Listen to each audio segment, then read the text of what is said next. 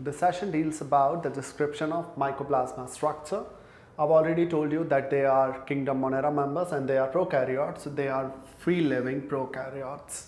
Then we have also discussed they don't have cell wall. It means the peptidoglycan is not present. So when the peptidoglycan is not present, they are smaller than bacteria because bacteria has another external layer which is cell wall, and they don't have cell wall. They are wall-less bacteria, so they are smaller than bacteria. So they cross bacterial proof filter. Now bacterial proof filters are something which will trap the bacteria and will allow everything which is smaller than bacteria.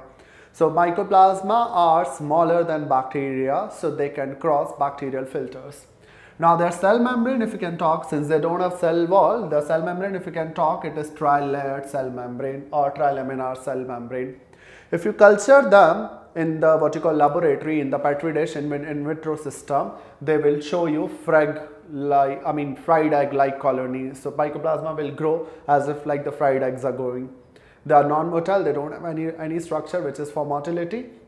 The replication disc, it functions like, like the time I've told you the mesosome functions which replicates DNA. So they have some replication disc which assist the what you call genetic material replication.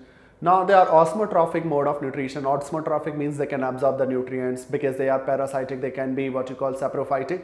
So they have this, what you call absorbing the nutrients from the what you call decomposing substances or something. The RNA present in them is single-stranded RNA and DNA is double-stranded DNA. It's something like bacteria only. They are sensitive to, I've told you, they are not sensitive to what you call penicillin because they were not having peptidoglycan layer. So they were resistant to penicillin.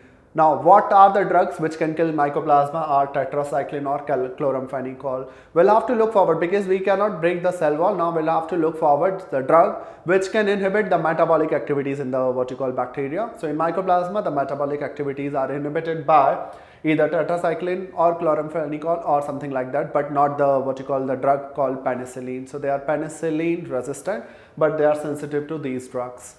In the next session, we'll be detailing you about different diseases caused by Mycoplasma in plants and animals.